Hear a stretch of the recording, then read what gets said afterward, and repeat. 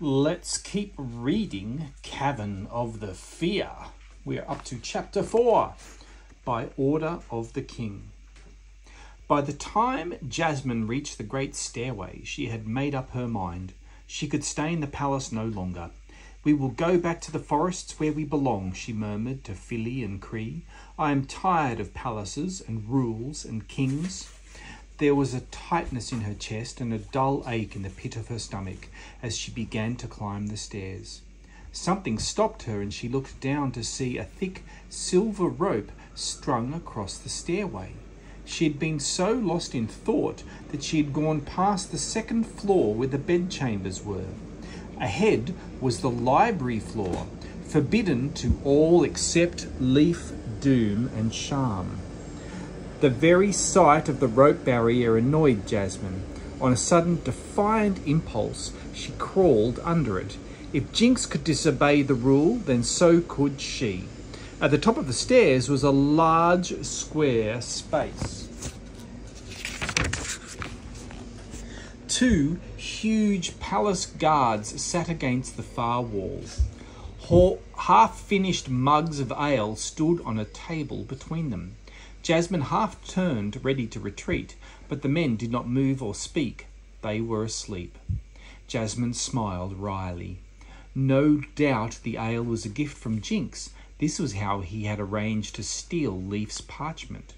She looked around. To her left was a high-arched door marked library, but to her right, a broad hallway led towards the back of the palace. It was barred by yet another silver rope. So this floor held more secrets than the library.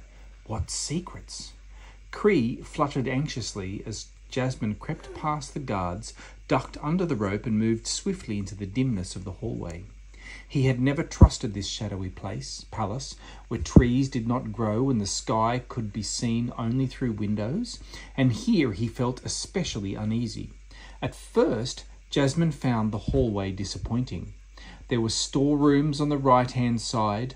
All were filled with books and papers except the last, which was blackened and empty. There had plainly been a fire there long ago. That was no loss, I am sure, Jasmine thought bitterly. There are more than enough old books in this place. The wall on her left seemed totally blank, but at the very end she found something strange. An archway opened onto a short corridor, but the corridor ended in a wall of roughly laid bricks, upon which there was a notice. Jasmine felt a strange tingle of excitement. She ran to the wall and slowly spelled out the words on the notice. "Sealed by order of the king." So, here was another of Leaf's kingly secrets. Obeying an urge she could not explain, Jasmine pressed her ear against the bricks. Thump, thump. The sound was coming from the other side of the wall.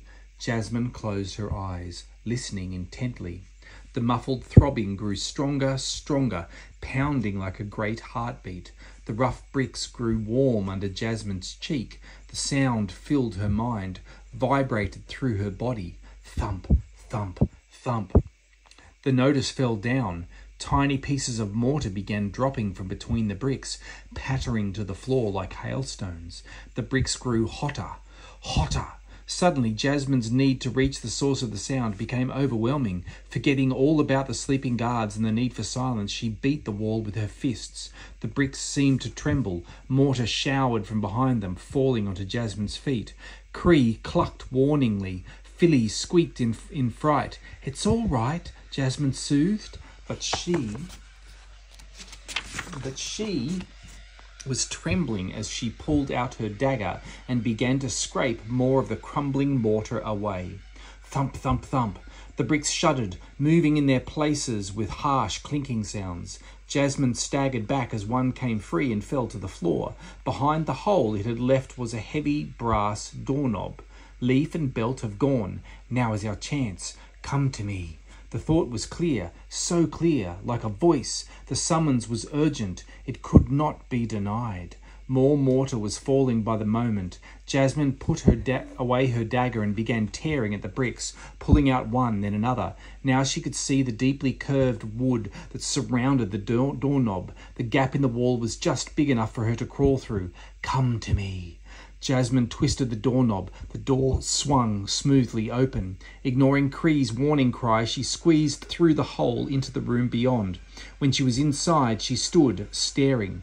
What was this place? It was quite different from anything else she'd seen in the palace. The walls were smooth, white and gleaming, and so was the floor. There were no windows, but yet there was light, harsh white light that hurt her eyes. Suddenly she knew without question that she should not be here. Philly whimpered. Cree shrieked a warning from the hallway. Jasmine spun around, but already the door was closing behind her. Before she could reach it, it had shut with a small, final click. Thump, thump. Jasmine froze. The sound was deep, throbbing and loud, so loud it drowned out every thought. Slowly she turned away from the door. The sound was coming from the centre of the room, from something that was shrouded in a heavy black cloth. Drawn by a force she had no will to resist, Jasmine stumbled toward the black shape, stretched out her hand and pulled the cloth away. Thump, thump, thump. Underneath the cloth was a small table. Its surface was thick, curved glass, rippling like water. Jasmine stared. The sound filled her body and her mind. The moving surface seemed to draw her. She bent over it, staring into its transparent depths. Slowly the throbbing sound died away. The ripples began to swirl and colour, becoming grey as smoke with rims of red. In the centre of the ripples was a core of darkness. "Jasmine, it is you." The voice drifted from the swirling darkness, young, sweet and warm. Jasmine caught her breath. "Who are you?" she whispered. "How do you know my name?" "I knew you would hear me, Jasmine," sighed the voice. "I called and called." "Who are you? Where are you?" Jasmine bent low over the table, straining to see beyond the darkness. "Where I was born," sighed the voice. "The other slaves grieve for Deltora, but I have known no home but this." Jasmine gripped the edge of the table to steady herself. "The Shadowlands," she murmured. "Yes," whispered the voice. "Yes, of course, but I must make haste. If I am discovered using the crystal." There was a choking sob. Then the voice began again, though more unsteadily than before. "I must not cry. I must be brave as you are, Jasmine. Our mother told me that. She said that in the forests you feared nothing. Jasmine's heart seemed to stop. "What did you say?" she breathed. "Our mother?" The young voice ran on, the words tumbling over one another. "Mother said you would help us before she died. She told me. She said that I must somehow reach the crystal and call you. She said I would know when it was time. And I did, Jasmine, I did." Jasmine was panting as though she had been running. "How did you know?" she whispered. Red clouds swirled black over the mountains. There was thunder and terrible anger. The creatures moaned and gnashed their teeth.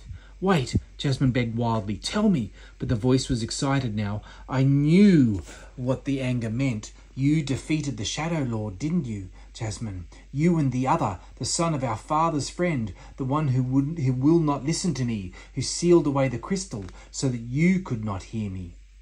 "Leaf," said Jasmine through lips that were stiff yet hard to move. "Yes, he does not want you to know me. He fears the Shadow Lord. But I did not give up hope. Mother said you would not know you had a sister, for I was just beginning when she was taken from the forests. But I should tell you."